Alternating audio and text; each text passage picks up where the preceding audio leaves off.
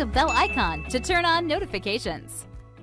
Let's move on now to looking at some other calculations. And we're really going to explore what I like to call the big five. We've already seen sum. That is one of the big five, the most popular functions or formulas that you're going to construct. But let's take a look at some of the other ones, average, min, and max.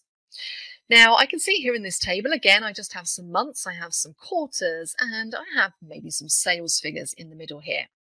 So I'm quickly going to do the sum calculation down here. We've already done this. We've seen how it works. I'm going to select this first column and hit enter. And then just to make this super quick, I'm going to use my autofill handle to drag that formula across.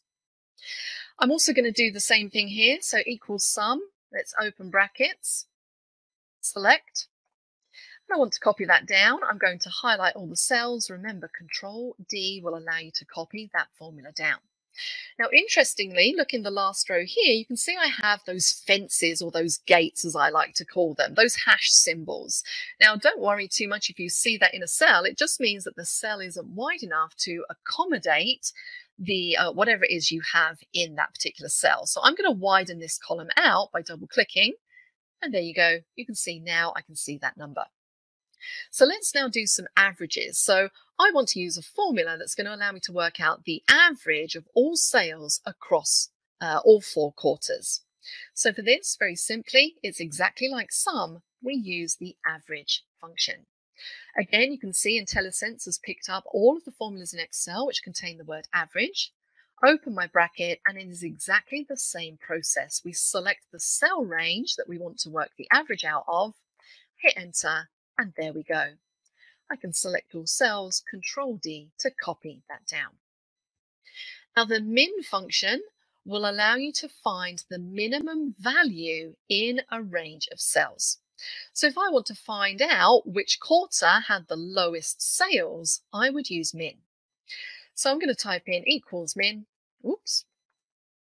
open bracket, and again I can select my cell range, close the bracket, hit enter, and there is my minimum value. Control D to copy that down. And you can probably imagine what max is going to do. It's going to show me the maximum value in a range of cells. So equals max, open bracket. Highlight the cells, and there we go. Control D to copy that formula down. So very quickly, I've been able to complete all of those totals using Excel's 5 most basic formulas. And they are basic. They have one argument. You just need to tell it the cell range that you want to find the sum, min, max, or average of. Okay? Nice and straightforward, nice and simple. If you're not a subscriber, click down below to subscribe so you get notified about similar videos we upload. To see the full course that this video came from, click over there. And click over there to see more videos from Simon Sez IT.